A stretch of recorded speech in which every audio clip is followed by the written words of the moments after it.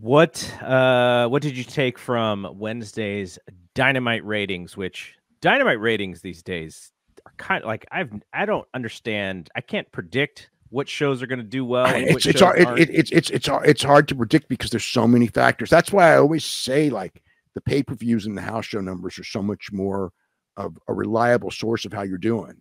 Because TV, it's like if you're a creature of habit, even if you're not engulfed in the show, you may watch it every week, but you're not really engulfed in it as much. Like when WCW was going down, I mean, it went down in pay-per-view like crazy. It went down in live events like crazy. I mean, it went down in TV ratings, of course, significantly, but not at the same level because people were just kind of used to watching the shows. AEW's down, although this week was way up from last year, but generally speaking, almost every week has been down from the year before.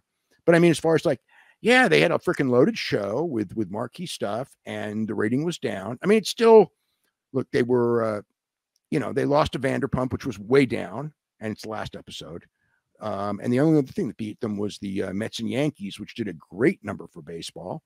But of course, nothing compared to an NBA final like the week before. Mm-hmm. And they were down with a much stronger marquee show, stronger action show, but yeah, they were down. And why, I mean, it's just the nature of the ratings. I mean, I understood why Raw was down. You know what I mean? I mean, when Raw was down, it's like NBA Finals, Game 5, deciding game. I didn't even take the number seriously. 0.46 compared to what they do, it's so far down, right? But it's like, so what? You know what I mean? It's like NBA Finals. Wrestling can't beat NBA Finals. And this week, it's just like, it's a baseball game that did better than usual, but this was a marquee show, and whatever. I mean, I think everybody involved was hoping for a bigger number. It's still, like I said, it's still not, it's absolutely not a bad number, but it is a disappointing number. Mm-hmm. And then, obviously you're going to, the bring up is that the thing is, the number from 9 to 10:15 was actually pretty decent. From 9 to 10:15, the number wasn't that much different than the week before. It's a little bit lower as far as the demo. They were doing about 425 through the first 5 quarters. Last week was 435, as far as the number of actual viewers, 1849. So it's in the same ballpark. I mean, yeah, you would think it would have been higher, but whatever. But then the last 45 minutes, especially that the Young Bucks and Hangman against the BCC, great match, but it was down. And is that because, the baseball game really picked up? I mean, it did. But I mean, is that AEW always goes down. And the decline wasn't that much different than usual until the last quarter. Decline was big, but the baseball game was a close game, right? So is that something to do with it? I mean, it is. It is to a degree. I mean, is it a degree? How big? I don't know. It's like you don't know. But I mean, if something gets hot or something's hot on another channel, will that affect your wrestling rating quarter hours? Absolutely. So, but whatever. I mean, if the match was something that people desperately wanted to see, it would hold up better, and it wasn't. So, I'm not. It's just the reality of the situation. I was wondering if you thought had they flipped the main event and the opener around, if the title match do you think would have held the audience a little bit? You mean well, it's not the non-title match. The MJF match. Well, I think they couldn't do it because of the nature of how long it was, and also they want to put MJF first. Thinking that that he's going to draw the best. If they had flipped it, I think it would have been exactly the same. I really do. It could be wrong, but the forces in those last 45 minutes on whatever competition were going to be there in the last 45 minutes, no matter who was there. Could it have held up a little better? Yeah, it wasn't, but I doubt it would have held up much differently, but a little bit, you could argue it. Well, and we'll never know. Just the fact that he rarely ever wrestles on TV, for one, made that unique and a little bit more special to me in my eyes. But even so, in the the opening kickoff in the first couple of quarters, they did well, but they didn't go through the roof. It wasn't like their promo the week before, which did go through the roof. Mm-hmm. you know, and again, I mean, I had people go like, maybe people don't watch 30-minute match. And actually, you know, they like I said, the first 75 minutes of the show did well, and the last 45, you know, fell.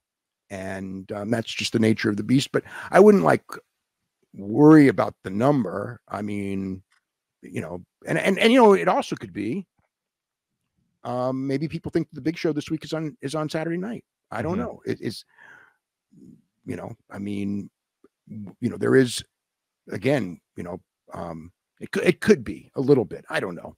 You know, because I do think that when you have two big shows, I do think Dynamite, I mean, theoretically, Dynamite should go down a little bit if Collision is a really big show, just by the nature of it. When SmackDown started, Raw numbers did drop. You know, I mean, that it happened at the same time. So, and it wasn't that, you know, they were still hot. It was still, you know, it was not the end of the world or anything like that at the time that was happening. You know, when things, it was before the collapse, you know, what I call the 2000s collapse from the real big heyday. But, you know, time will tell. But yeah, I was, you know, it was not a super rating, but, you know, at the end of the day, it's the position that they're usually in. And I think that the week before number was outstanding, you know, considering the competition and whatever. You know, this week you can go in there. You can always look at it in certain ways. You know, and again, if you look at it compared to the year before, what the show did, the number looks great. But you know what?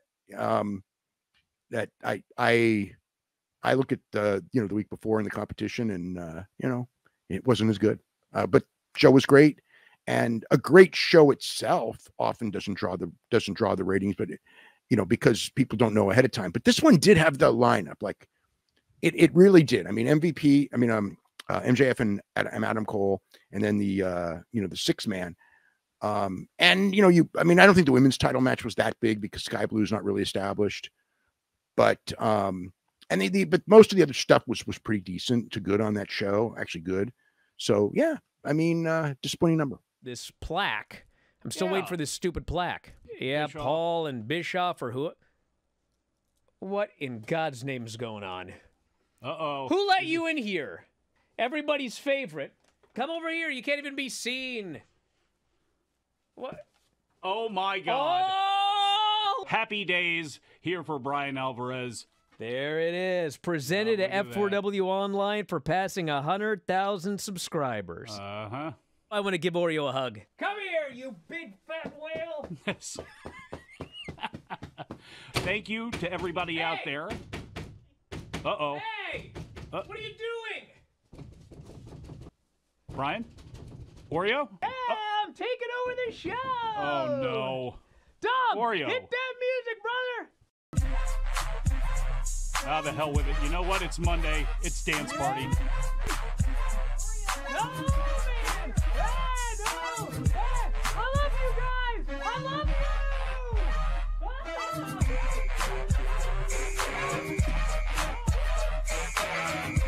When can you have this much fun on a Monday on Wrestling Observer Live? I think we may have started something new here. I hate that whale! If you enjoy these videos, for just $7.99 per month, you can enjoy full-length editions of The Brian and Vinny Show, Wrestling Observer Live, Figure 4 Daily with Tom Lawler and Lance Storm, the Mad Men Podcast, Speak Now Pro Wrestling with Denise Salcedo, and more, plus hundreds of archived shows, all in beautiful HD. Don't miss out. Join us today.